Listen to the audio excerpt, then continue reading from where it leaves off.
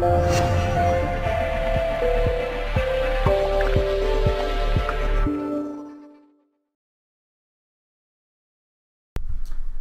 in this video I'm going to show you how to make a super simple circuit that is extremely useful. It consists of two resistors. Two resistors like this. Then you connect the battery here and you get an output voltage. And by this setup you can get any voltage that you want. Okay, so the formula for figuring out the output voltage is this. The output voltage equals the voltage input times R2 divided by R2 plus R1.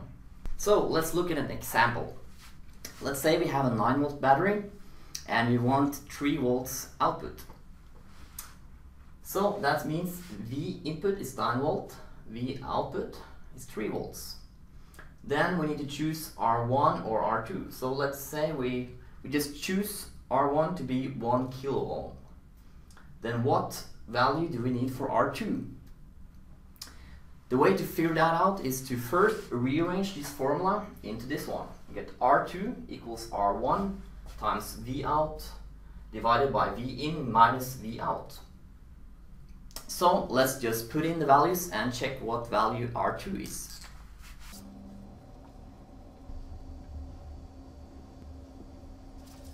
So from the calculations we can see that R2 must be 500 ohms in order for us to get 3 volts out of the 9 volt battery. Okay, so with this super simple circuit you can do a lot of cool stuff. For example, you can exchange one of the resistors with a photoresistor. A photoresistor is a resistor that changes its resistance value based on the amount of light it detects. So by using a photoresistor you can read out the voltage and figure out how much light there is. Then you can, for example, turn on a light when it gets dark. So let's recap. Using these two resistors you can easily get any voltage you want by using this formula. I hope you learned something from this video today. Post your questions and comments in the comment field below. And don't forget to subscribe to my YouTube channel. Also check out my website to learn exactly what you need to build electronics.